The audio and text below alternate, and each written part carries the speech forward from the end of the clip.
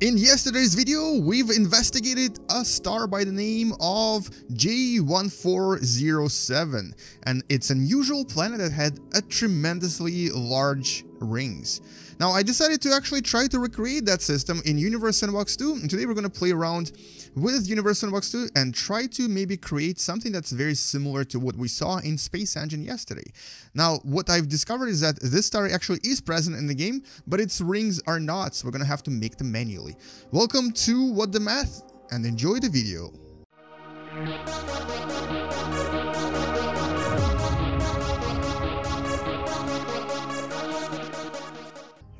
And we're going to start by essentially just creating a new simulation. This was just me playing around with various SWASP stars, because there's actually quite a lot of various stars and planets that this particular telescope has discovered. And if you type one SWASP, you'll discover a huge amount of different gas giants and stars and red dwarfs, brown dwarfs, and so on. But we're only looking for one. We're looking for the one called J1407.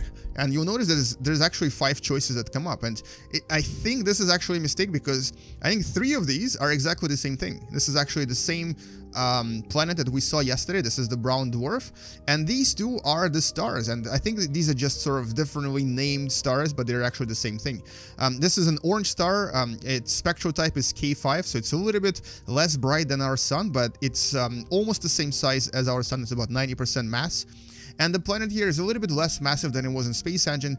So let's actually just see. We're going to try to add the whole system, but I don't think it's going to add the planet. Yeah, it's not going to add the planet, even if I choose this. Yeah. And the other thing is that you'll notice that for some reason, even though it says star here, it doesn't actually appear to be a star in this particular simulation.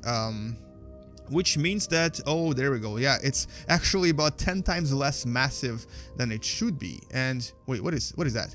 Oh, it did add a planet. Okay, so it did add one of the planets here. So it actually does add the whole thing. It just doesn't, unfortunately, add the rings. So this is what this system would look like without the rings. We can actually see the distance here. Yeah, the distance is correct. And let's just check its orbital period. It should be about 12-ish years.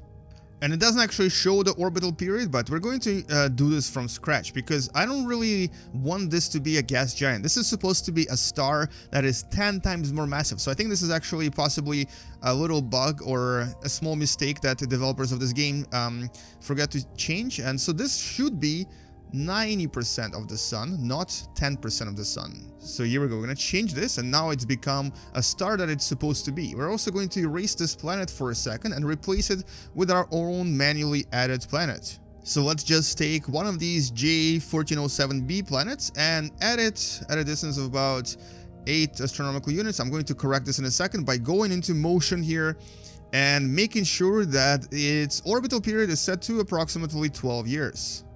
And here we go, 11.7 years. That's close enough.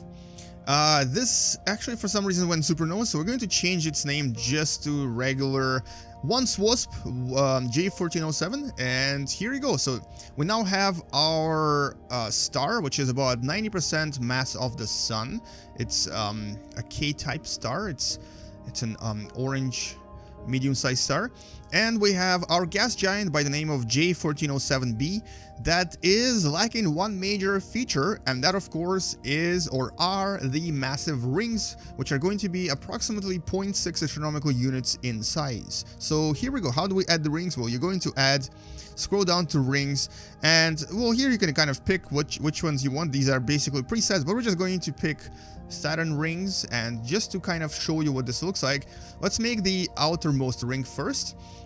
There's actually quite a lot of rings, and basically some of them have gaps between them, but what we know is that there's a central sort of thick area with a lot of rings that basically make it almost impenetrable to sunlight, and that's going to be really hard to recreate without melting my computer. And then there's outer rings that go to about distance of about 60% astronomical units or 90 million kilometers. But because in the simulation yesterday I showed you that these rings were actually not aligned with the plane, but sort of like lay under an angle here, we're going to do that by flipping this planet to its side a little bit, basically doing this. And now we're going to add the rings to it, maybe a little bit more. Here we go. Now let's add the rings by going into Saturn Rings and changing this distance to, first ring is going to be 0.5 to about 0.6 astronomical units. And let's just see what this is going to look like if we add it to this body right here, and there we go. So that's our first ring. Looks pretty good, I think. Kind of what we, almost like what we saw yesterday. There might be not as bright because I didn't actually change the colors, but I want this to be more realistic rather than more visually appealing. So the rings are here. Let's add the next ring. This is going to be about 0.4 to 0.5, so there's going to be a bit of a gap between them, and to make the gap I'm going to make this actually 4.8 astronomical units, and this will create our second ring around this planet, and boom, there we go. So now there's a slight gap right in between the rings. I don't know if you can kind of see it, but there we go. There's a gap right there, and there's a second ring right after it. Now let's just actually change the color mode to random and see what this is going to do, because I just want to see if it actually affects the visual look of this this particular ring. But next ring is going to be 0.3 to about 0.38, and this is our next ring. And so now we have 3 rings around this beautiful gas giant. And ring number 4 is going to be a little bit closer to the middle. And so now, after the next gap, we know that there's going to be like a huge, very thick sort of amount of material that essentially prevents the sunlight from reaching Earth. And this is something that's going to be a very, very thick ring. So everywhere between 0 astronomical units to about 0.2 is essentially just going to be a very thick cloud, which we're going to do by doing the following. We're going to add 1, and I guess there you have it. I kind of changed the colors a little bit just to make it a little bit more visually appealing. So we have this very, very thick, almost like a plate-like ring around the planet, almost, essentially almost touching the atmosphere of the planet. Then as you zoom out, there is a few rings with gaps in between them, and this is essentially where scientists believe that there's possibly moons there. So we're going to just go and do that. We're going to add a few moons here just to make this a little bit more realistic. So let's go into moons, select a random moon, and place a bunch of them in this location. Now another way of doing this, and if you actually want to make this more realistic and more accurate, go back into the ring settings here and change the number of particles to 0, change the number of bodies to 1 or as many as you want, and then change this, bodies instead of particles. Choose the distance for these gaps that you had, and then add a ring, and voila, there's our moon number 1. We have our first moon orbiting in this gap right here, and this is what this moon looks like. As you can see, my computer is already sort of slowing down. That's because things are getting a little bit hectic with the amount of stuff that's present in this simulation. There's several thousands of different ring particles, and now that we have our moons as well, if they start colliding into things will be a little bit more hectic. So let's add a few more moons and see how this looks. And for the sake of simplicity, I've decided to only add 3 moons, but basically this is what we currently think is happening in this particular system. There is essentially a gas giant, a super massive gas giant in the middle with a huge amount of material orbiting around it.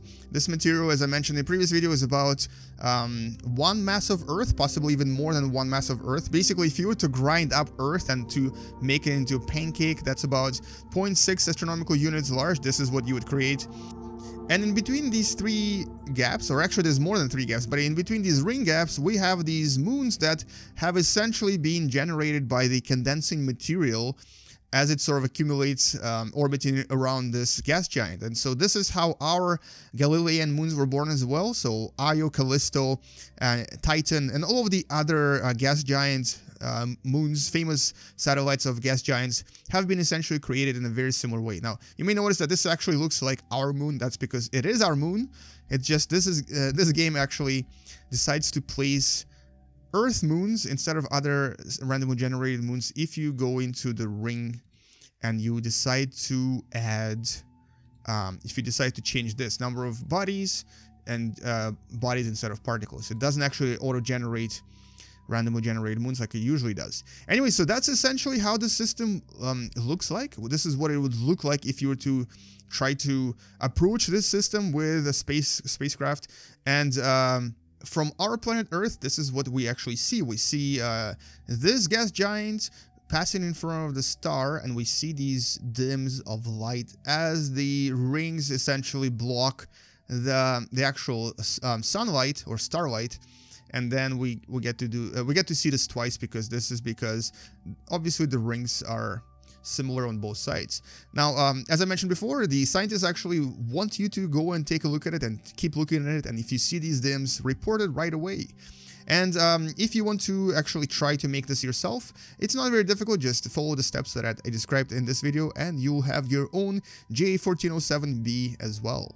And before we finish this video, let's actually just do something really silly and funny and interesting. Let's actually just place Earth right next to it and see what happens. We're going to need to place Earth at a distance of about, I don't know, let's just say 300,000 kilometers, which is basically the distance of Moon from Earth, right about here.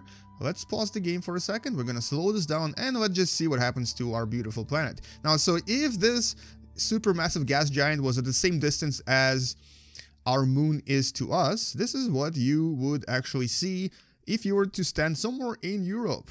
And a lot of people have been asking me, how do you stand on the surface? It's by pressing C button. C button is essentially what allows you to stand on the surface. And look at this beautiful view. Oh my lord. Now here's the thing though, because this is so massive, chances are our planet would actually disintegrate right now, and you would possibly be sucked into this gas giant. But the view though, the view would be totally worth it. This is what the massive, ultra massive ring system looks like from the surface of our planet. Now, because Earth is simulated a little bit different in this game, I don't think we'll be actually be seeing the massive drops in temperature or anything else for that matter. But I would like to actually try something. I want to see if I would like to actually enable tidal heating and possibly tidal evolution, and see what happens to our planet then. So right now, because of the amount of tidal heating, or I guess tidal forces that it gets from this humongous gas giant that we're next to, it should technically be receiving huge amounts of heat. Now, if this was a normal non-Earth planet, it would pretty much be melting right now, but because, like I said, Earth has a very different sort of calculations going on here. It's actually a very unique object in Universe Sandbox 2. I don't think we're going to see anything here. Yeah, Earth will be actually just fine. Let's actually, just for fun, place another randomly generated planet on the other side. We're gonna place a random rocky planet on the other side, and this is a planet called Picciona. Here's Picciona. Oh, look at that. It actually kind of almost looks like Earth. And let's just watch what happens to Picciona, because it is going to get a ridiculous amount of tidal heating. You can see its temperature going up exponentially high. So Picciona is unfortunately going to possibly melt. And it's really close to this gas giant. And so we can kind of stand on the surface here, admire the view as the temperature, the surface temperature of this planet starts to increase to the point where it actually melts. You'll see this change in colors in a few seconds. We're at 1600 degrees Celsius, and you can kind of start seeing it glow here. And as we're basically watching this humongous ring system, we will start seeing this. Also that we have our gas giant rise right now. There we go. We can start seeing we're seeing the actual glow increase right now. So that's essentially because of the humongous tidal effects formed on the surface and underneath this planet, because of the tremendous gravitational forces of this huge gas giant that's about 14 times larger than Jupiter. And that's why this planet is now a molten planet. Earth, however, is doing fine. I'm pretty sure if I go back to Earth, it's doing okay. Alright, so that's essentially all I wanted to show you in this particular video. I wanted to recreate this really cool system. And my apologies for making this last part of the video in like 8 frames per second. And that's because of the amount of rings and various particles in the ring system that's sort of orbiting around this gas giant. That's essentially why this game is so ridiculously slow right now. But if I were to go in here, and if I were to, if I were to go into powers and essentially just delete all fragments and all particles and dust, the game would suddenly be fast again. We're back to like 70 frames per second. And that's all I wanted to kind of show you in this particular video. I just wanted to show you what the system looked like. And let's actually, just for fun, slow down our planet. Total velocity decreased. And we're going to re-enter the gas giant. So we're basically going to end this video with a big explosion of our home planet Earth colliding with this beautiful gas giant J1407b. Anyway, I hope you enjoyed this video, and I hope you learned something new about space, science, and possibly a little bit of math as well while watching all of my videos. If you enjoyed these videos, please subscribe and also share these videos with your friends. Don't forget to like it if you actually enjoyed it, and comment on anything that you've learned that is interesting to you, or if you actually know some other facts about the system that I haven't mentioned in these videos. Also, don't forget to check out some of the other Universe Sandbox or Space Engine videos. Don't forget to check out some of the other history of spaceflight videos. And you know what? Be awesome, stay positive, and keep learning about life, because life is fun, so is space, and so is science. Alright, here we go. We're about to collide, I hope. Ooh, it's accelerating. It's getting more intense. Are we going to touch the surface of this gas giant, or are we going to actually fly past it? No, come on. Ah, you're supposed to collide. What is wrong with you, planet? I need to go back here, I guess. Okay, time to cheat a little bit, and let's see if we can just change the... There. Oh, I cheated too badly. Hey, look at that. This is kind of cool. It passed by the surface, scratched the surface of this gas giant, and created a tremendous amount of fragments that will now actually create yet another ring around this gas giant. And for all we know, maybe that's actually what happened to some of the moons of Jupiter or Saturn that we have today. Maybe they actually did the same sort of maneuver and created these particles that then turned into rings. Oh, and there we go. It is now officially part of J1407b. Rest in peace, Earth. Thank you for everything. Anyway, thank you guys for watching. I'll see you in the next video. Game you later, and bye-bye.